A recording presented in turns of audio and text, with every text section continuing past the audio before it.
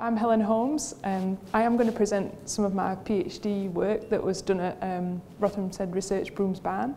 I'm now working at ADAS, based near Cambridge at Boxworth, if you want to get in touch with me in the future. So yeah, I'm going to be talking about bolting resistance. I'll explain everything about what bolting is and why it's important in the sugar beet crop as I go along. So just in case you've never been to a field of sugar beet and pulled one out of the ground before, that's what they look like. It's a massive root. It's white. It's about 2 kilos if you hold it up. And that's the root is the important product agriculturally. So the vegetative phase of growth is what's needed to actually make the sugar. So I noticed in Harper Adams that the sugar is actually, it says Tate and Lyle on it. That isn't silver spoon. Silver spoon is all the sugar that you'll see in the supermarket that's actually from beet sugar. So about 50% of sugar in the UK that's used is from domestic production from sugar beet, and the rest is sugar cane. So Harper Adams, you should sort that out. Sugar beet in the UK is sown as a spring sown crop. So farmers are drilling at the moment, hopefully finishing soon. And then the roots, which I mentioned, is where the sugar is. About 20% sugar in those roots. They're harvested in autumn time and taken to British sugar factories, and then they make sugar out of them. So what can actually happen? So we heard all about winter annuals from Caroline Dean this morning. And of course, there's no biennials in Arabidopsis, I don't think. But sugar beet is actually a biennial plant that's programmed a bit like a winter annual. So it's programmed to go into its reproductive phase of growth after it feels a prolonged period of cold. And yeah, in the wild, this would normally happen over winter.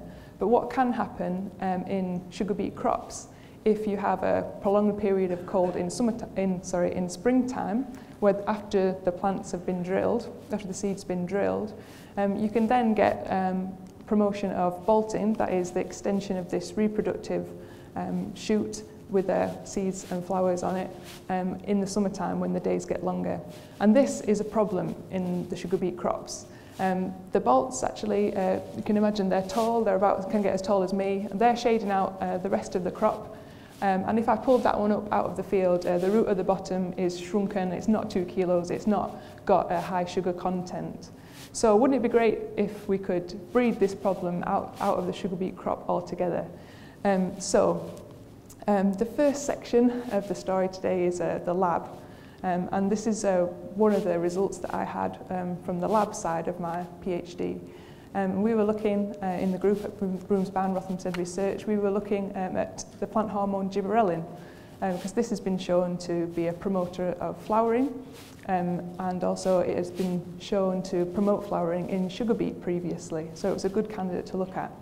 And what I did was took plants and biennial sugar beet plants, grew those in a vernalization time course, and had a look at the gibberellin biosynthesis enzymes. And I'll show you qPCR results now from one of those enzymes. And so as you can see along the x-axis, I've just got time, and I've got up to 18 weeks vernalization, which is in short days and at 6 degrees C. And then after that, I would bring the plants out into long days and ambient temperatures so they could then bolt and flower. And the expression of this enzyme, GA20OX2, it's just one of the penultimate enzymes in the biosynthesis pathway for gibberellin in sugar beet, and it's also rate limiting as well in the process. I could see that the expression of this gene was very low at the beginning of vernalization here, but expression increased up to a maximum starting at about 12 weeks of vernalization. And at 12 weeks of vernalization, sugar beet plants are generally, sugar beet plants are then committed to bolt and flower later in the season. So that 12 weeks of vernalization treatment is what's known as the vernalization requirement, as in the minimum amount of prolonged cold exposure I could give these plants to them for them to be committed to bolting and flowering later in the season. And with this information, I think it would be great to be translated into a marker. So what I could effectively do is just push the response of that GA20OX2 gene to just be upregulated later later on in the vernalization time course. So as in it wouldn't even come up at 18 weeks vernalization, a bit like the Swedish Arabidopsis plants that Caroline Dean talked about this morning that needed more vernalization to then bolt and flower. So that's something quite promising. What could I do with that information? What I could actually make with that breeding marker information is a plant that you could sow a lot earlier.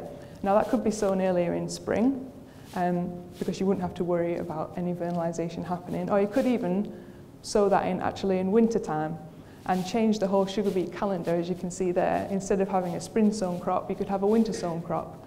And some modelling was done at Brooms Barn that showed that you could get about 26% yield increase from sowing a winter crop compared to the current practice of sowing as a spring crop. And that's simply because of canopy closure.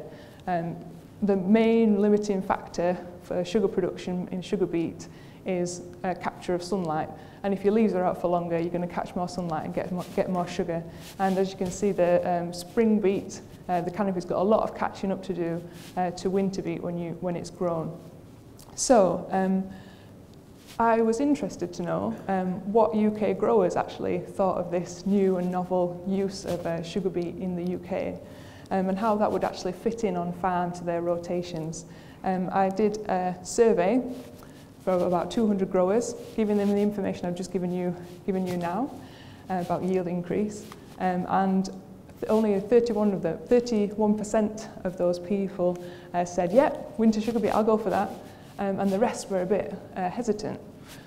So I needed to investigate what the problems were, so I asked them what the current uses of spring sown sugar beet were in their rotations at the moment. So I'm just going to show you percentage of respondents up the y-axis there, and then the different factors that I'll go through on the x-axis.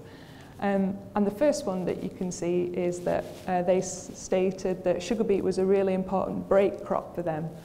So beet's grown in the east of the UK, east of England, and in that area there's a lot of cereal growing, a lot of winter sown crops, a lot of oilseed rape.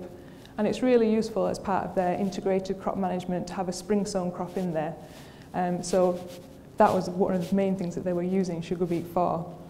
And a main factor within that, which actually came up as the second most cited useful trait of spring sown sugar beet, was blackgrass control.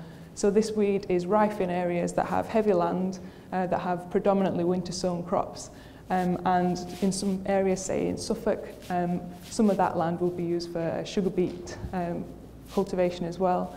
And so that was something that growers would like to use that spring sown sugar beet crop to do, to get on top of blackgrass. Then we've got some other factors in there. Money was a factor, and so that's the way that the sugar beet pricing is sorted out. But I wanted to mention that workload came into it as well. So obviously changing around that farming calendar changes when operations are done on farm, and the spread of workload amongst the farm workers would be something that needed to be looked at as well. So all of these problems do have answers, but by doing this survey I was able to highlight what the problems would be according to the UK beet grower, and yeah, that's just so they need to be addressed. All right, so yeah, just to summarise, there's a main problem in sugar beet cultivation at the moment in the UK. That is bolting caused by vernalization of crops that are biennials early in spring. There's a breeding marker that came out of my PhD research that could be used to generate winter sown sugar beet crops, and that's a marker that was involved in gibberellin biosynthesis. And yeah, I've highlighted some of the problems that might need to be addressed in introducing a winter sown beet crop into the UK. All right, thanks very much to all my sponsors. Oh, Andy's help. Yeah, thanks.